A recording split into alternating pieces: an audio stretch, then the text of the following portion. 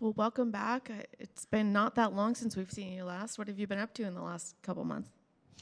Nothing. Training, changing diapers, not sleeping. Like, yeah, that's a thing. But no, just training and baby stuff. That's about it. Nothing else has changed in life. Seems like you have a quick turnaround. Is that something you kind of wanted, or did you want a little bit more time to be at home with that baby? So honestly, I was not supposed to fight. We had an agreement with coaches and like my strength coaches and everything else. But okay, if we're gonna stay at 85, I'm gonna put on some weight. Like I'm walking around at 200 pounds. Like we're gonna get to 210. We're gonna like, put on muscle, be 210, be a little bit bigger. Do some stuff, hang out with the baby. And then this happened. So I was like, okay, we're abandoning that plan. Now we have a new plan, and here we are. So, what is it about this fight that enticed you to take it? Why break that plan for this fight? I deeply enjoy money. I will do awful, awful things for money. And when you offer to pay me, and then you offer to pay me, and I love to fight. I love to fight more than anything else. I've always told you guys before. I've said it once. I'll say it again. I'd rather fight than fuck, honestly. So like, this is what I do. Like, I deeply respect Volkanovski for coming out and saying it. He's like, I love my family. He's like, I love my family. I love all my kids, my wife.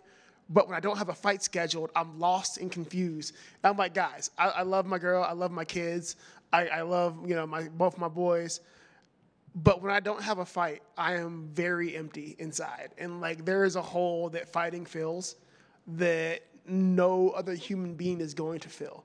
And I'm off, I'm doing my things, I'm training, I'm living life, I'm happy, but I'm like, man, I'd rather be fighting right now. So when it came up, I'm like, screw it, why not? When the fight was approached, were you told originally who the opponent was, or was it like, hey, there's a fight on this date, main event, or was it, we want you to fight this guy? So it kind of blurs because I'm pretty sure we were like talking about getting a fight scheduled later, whatnot. So they're going over opponents, and then they're like, oh, somebody's like, hey, Brendan Allen doesn't have an opponent for like the 6th. And I was like, I'll do it. So I think I kind of raised my hand, and UFC's like, all right, deal, cool. I just want to fight, man. It's Brendan's a dog. He's done really well since we fought last time. Like he's what, 27? My God, I wish I was 27. Like at 27 years old, man, I can't imagine the things he's going to accomplish in this sport. He's got 10 more years left in him at the earliest. So he's going to accomplish big things, man. It's going to be crazy. But this is a chance for me. I'll be 37 this year. I don't have time to do it the slow way. I'm not going to have a 10-year career in the UFC. So anytime I get those opportunities to see a number above mine and take it, I got to take it. And like this is one of those times. You say that you wish you were 27. I wish I was 37. So, Oh, shit. yeah, it never gets, never goes away. How has he changed since your last fight, or do you think that he has? Do you feel like this fight's going to go the same way it did the last time, or do you see it going differently this time? Here's a weird thing about this, and like people take this, will immediately see this as like insulting, but it's not insulting. I don't think Brendan really changed much at all since we fought last. And I don't think that's a bad thing. I don't think he needed to.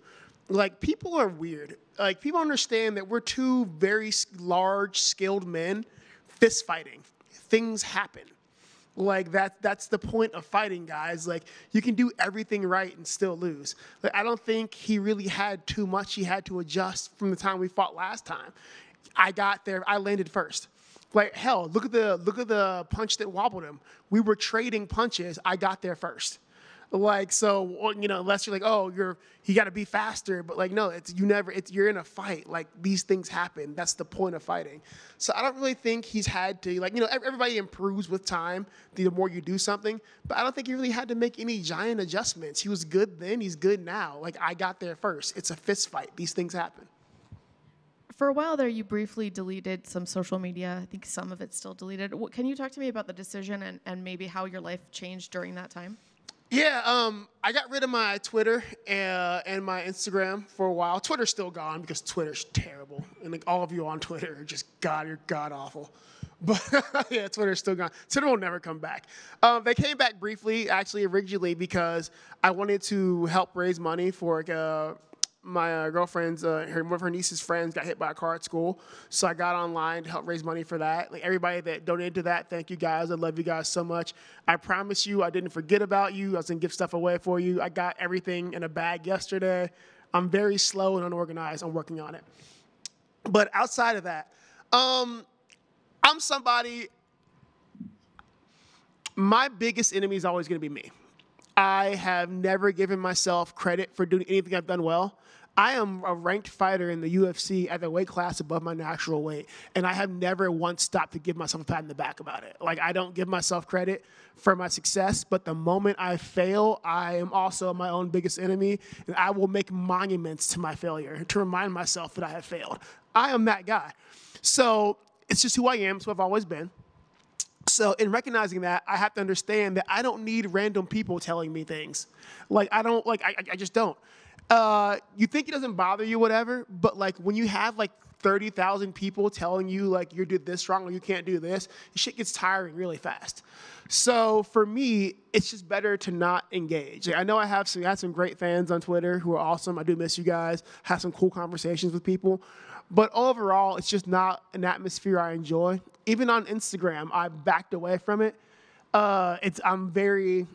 My settings are very, very like set up so that I have like complete control over who can message me, who I can talk to. And I pay a kid I grew up with to screen my inbox messages so that like I don't see the hate.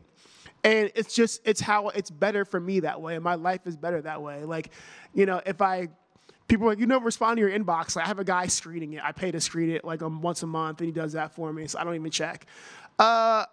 I am better that way because I'm so negative and so hard on myself that I don't need outside negativity doing it. And like, you know, you always get dumb shit. Like, there's a lot of people in this sport who aren't fighters that I respect. Like, you got guys, like some of you guys in here are very knowledgeable about, you know, the sport. I respect that. Guys like Luke Thomas is another guy who I've reached out to before and talked to. I respect his opinion.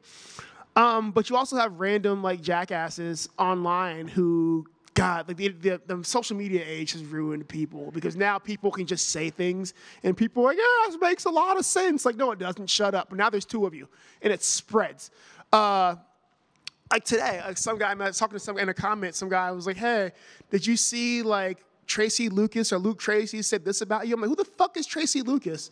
Or like Luke Tracy. I'm like, what? I'm like, no, like, I had no idea this man existed, and like I still don't know who you are. I don't even know what your fucking name is. But he's like, oh, you made a video. I'm like, so what? I'm like, that's why I'm not involved because social media has allowed especially YouTube, has allowed any idiot to like make a video about you. And like once again, like the old Bill Burr comic, like this is how like Hitler came to power. Like one guy saying some weird shit, and there's one other guy like, you know what? That makes a lot of sense. And now there's two of you, and it fucking spreads. So I'm just not a part of it. I'm not a part of the ecosystem. I don't need it, and my life is a lot better because of it. And speaking of people who talk a lot of shit on Twitter, I'm wondering if you could tell us some Sean Strickland advice that you were given from Sean Strickland. Life advice. What's the best piece of life advice he's given? Never take life advice from Sean Strickland is the best advice that I can give anyone. Like, don't take life advice.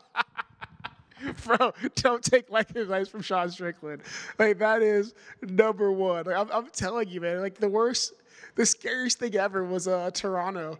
We're at the press conference, and like some guys like, Strickland, we love you. Tell us what to think. And I'm like, oh my God. So it begins. So best advice, don't take life advice from Sean Strickland. Got it. And last question, can you explain your T-shirt? I can't see what it says. I can just. Oh, yeah. It's mostly peaceful. But yeah, it's just, dude, like, you know, like, hey, I vibe with this shirt. Honestly, I'm a mostly peaceful human being. Like, you know, I've done some things, but nothing they could prove. Never been found guilty. So, like, it's America. It didn't count. Thank you. You were asking for a main event after your last fight. So how happy were you when this opportunity like landed in your lap? Oh, I loved it. I was super excited. Even if it wasn't Brandon, it was just cool to get a main event slot. Got a really good skill on falling forward. And I kind of fell forward into a good position. So I was happy. I was begging for a main events fight. I I got offered a fight, a couple fights. They weren't main event fights. So I was really bummed about it. And then I got this one. I was like, haha, universe looks out for me.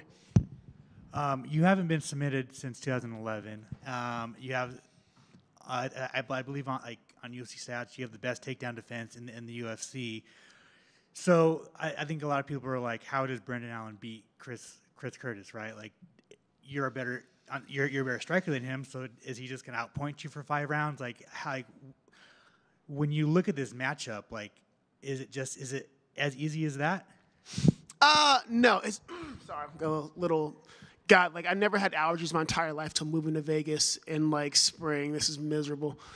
But no, honestly, it's not that easy because Brendan is a very unique problem to solve because there's nowhere that he's bad. Like Brendan's not a bad striker by any means. He's a pretty good striker. He's a decent wrestler, not a bad wrestler, and he's a great grappler. There's not really too many areas to where he can't take care of himself. So people will be like, oh, well, he's going to outpoint you. Like, no.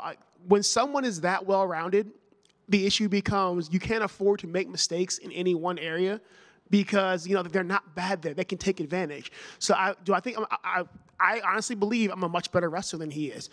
That being said, he's good enough to where if I make a mistake, he can take an advantage. So it's not just like, oh, this stat's better, I don't have to worry. Like, no, his stats are high enough that he can take advantage of my mistakes. So the big thing for me becomes I've got to pitch. I've got to cut down on the mistakes I make. And I think the Burial fight, I really did cut back on a lot of the things I had issue with before.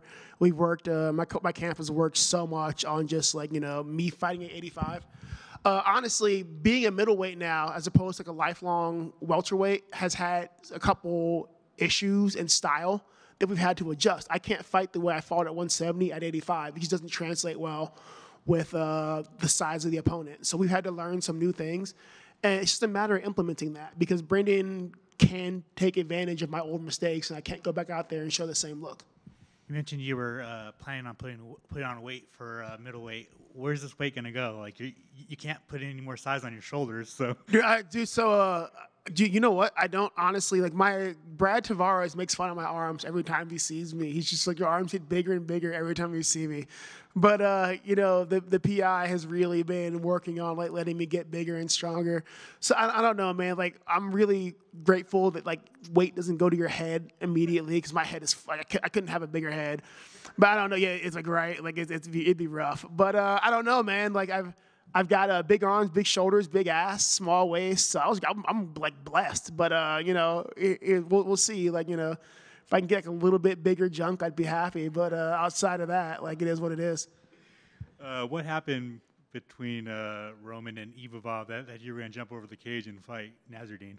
God damn, he's just the dirtiest motherfucker who's ever fought. Like, I've seen fight. Like, guys, I've got 41 fights, and like I don't think I've ever been called for an eye poke. I don't think I've headbutted anybody. I haven't, everybody's accidental nut kick, whatever. I've never kicked a downed opponent. How do you do this shit back to back, like every fight? Like, my God, like you're either dirty or stupid. All right, so like that's just one of those. You're either dirty or dumb. Like I don't know which one you pick, but Jesus, I can go most of my career without fucking gouging people's eyes, headbutts, and all of that. But he does this shit every single fight. So like what the fuck? Last two for me, it was announced today you're going to be in the UFC video game in June. Finally. Are you happy about that? Dude, I refused to play the UFC video game until they put me in. And that was my stipulation. People were like, oh, will you play with me? I'm like, no, I won't touch this game until I'm in it. So that's exciting. Thank you, EA. Thank you. And then finally, are you... Don't fuck my stats up, please. Like, as I say this, like, please don't give me shitty stats. Like, oh, God, guys, do not do that. I swear to God, please don't do that. Are you excited for the new Mad Max movie that's coming out soon? Dude, Furiosa, I'm very excited about. Like, I was a big fan of Fury Road, so like Furiosa is gonna be interesting. I really want to see where they go with it, but I am super excited about it. I almost wore my Witness Me shirt today, but I thought OJ would be better. But yeah, I'm very excited. I'm a huge Mad Max fan, so keep your fingers crossed. Please don't take this from me. Which would you rather that EA gets right? The looks, the body, or your stats? I mean, what if he gave you great stats, but you look absolutely like not I don't care what I look like. Give me good stats. Like, oh my God, nothing's worse than. I remember I was living with Sam Alvey when he first got in the game. His feelings were so hurt because they gave him such bad stats. I remember on the couch and he's just like, he was so fucking hurt. And I was like, I never want to do that. Like, Sam's feelings were fucking hurt, guys. So, yeah, like, don't put me through that, please. Yeah, like, I don't got to be the best, but, like, give me, like, upper middle tier, please. Like, I'm begging you. And last one, this is your second son? Yeah, Barrett, yep. So I know that in fighting you get a lot of experience that carries over to your next fight. So, you have a son, I think your first one's like maybe 15 or 15, be going 16 this year, yeah. Are you going to take experience from that in this one right now? Or are you already feeling more like a seasoned vet as a... Oh, dude, hell no. Like, everybody, like, my mother always said, like, little Chris was like, she's like, he's kind of a cheat because he's such a great kid. He was easy. He's easy for me. Barrett is an emotional terrorist. To where, like, little Chris was fine. He wants to play. Like, he didn't want anything. He just kind of sit and, like, play with himself. Barrett is an emotional terrorist. Like, he has to be held. Like, you can't be in the room with him and not acknowledge him for too long because he's like, what the hell's going on, guys? Like, and I think it's our fault because he's such a cute baby when he was born. Everybody's been like Googling over him, like, oh, he's so cute, he's so cute. And now he expects that at all times. And, like, that was a mistake. And that kid is I love him to death. But he is an emotional terrorist. And, like, all the things I've learned from my first son, from little Chris, do not apply to Barrett because he is just a whole different monster.